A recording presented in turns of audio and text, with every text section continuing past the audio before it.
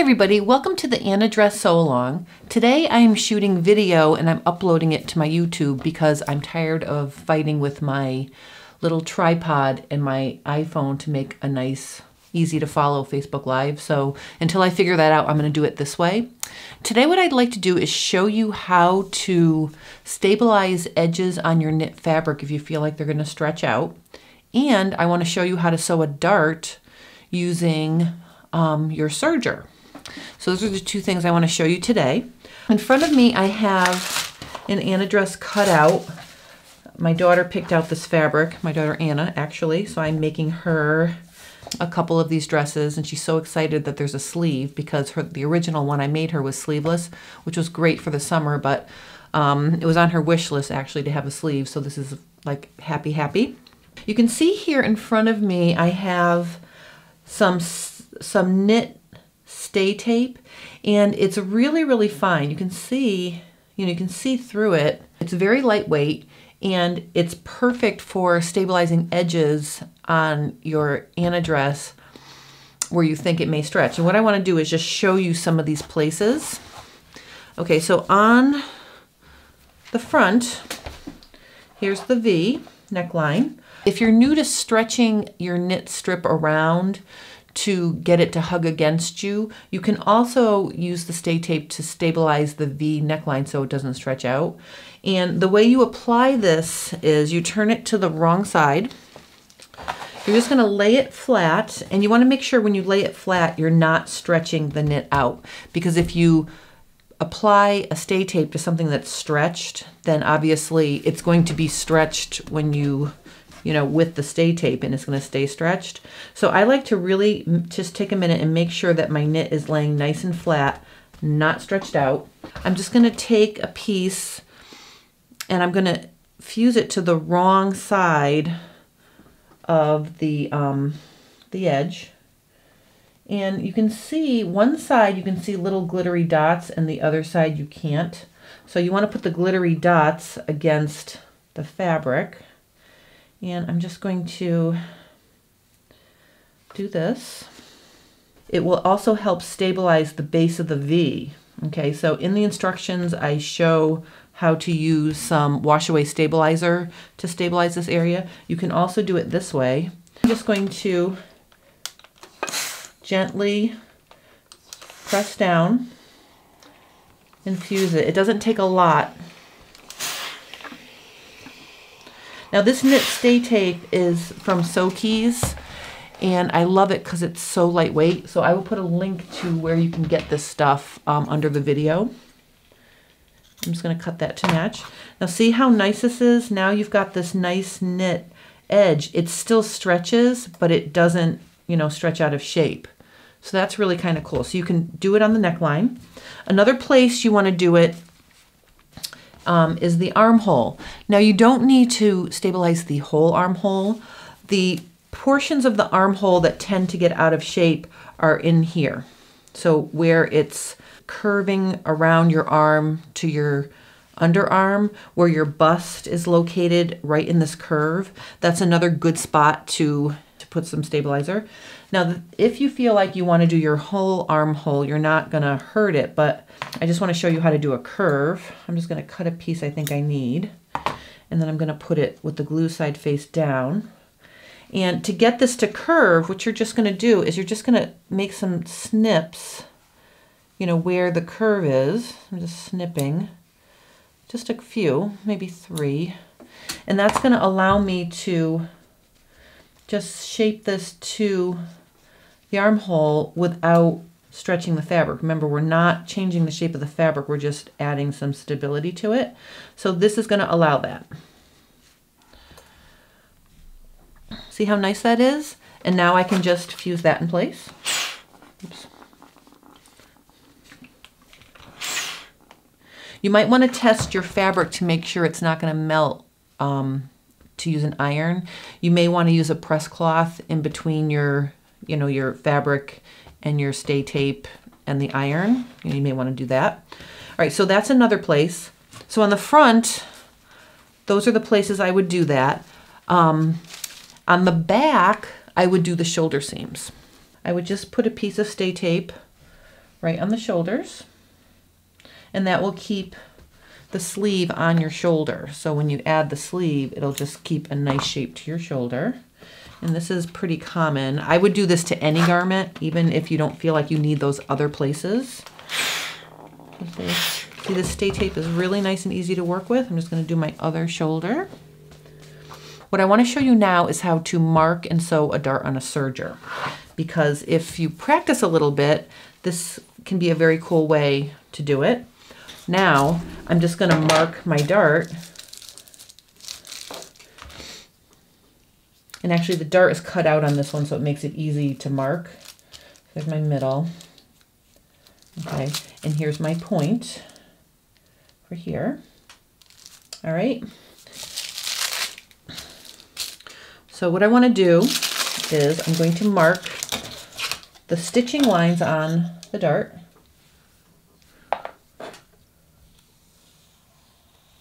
Like that. And like this.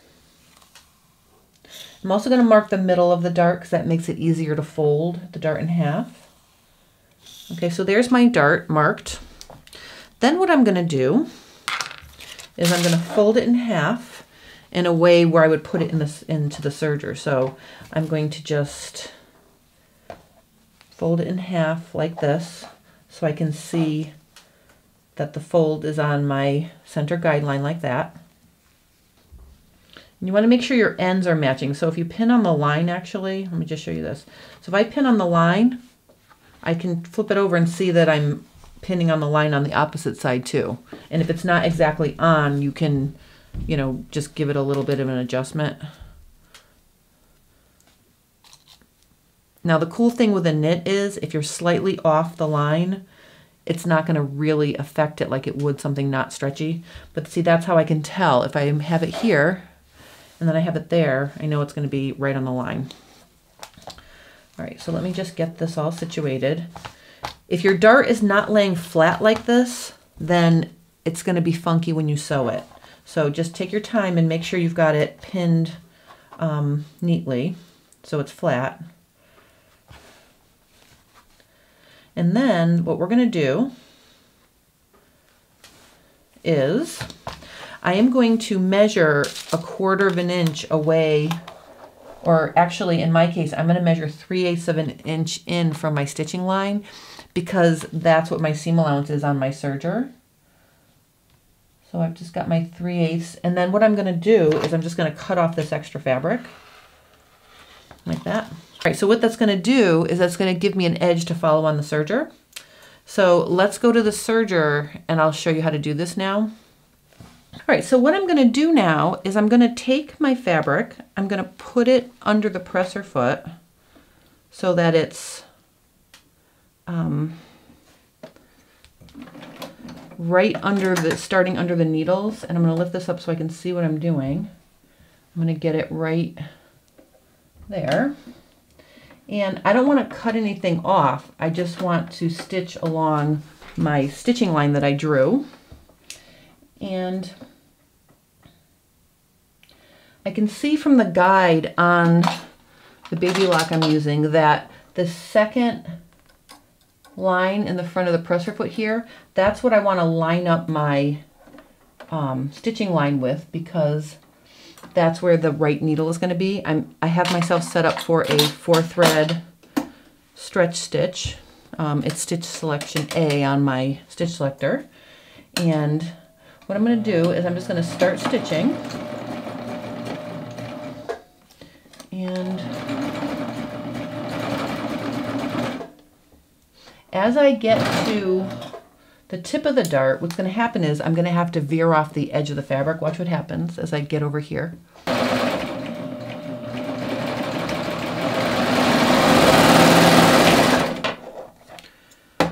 All right, so you can see that I just stitched right off the edge of my dart. Okay, so what I'm going to do now is I need to make a neat finish here.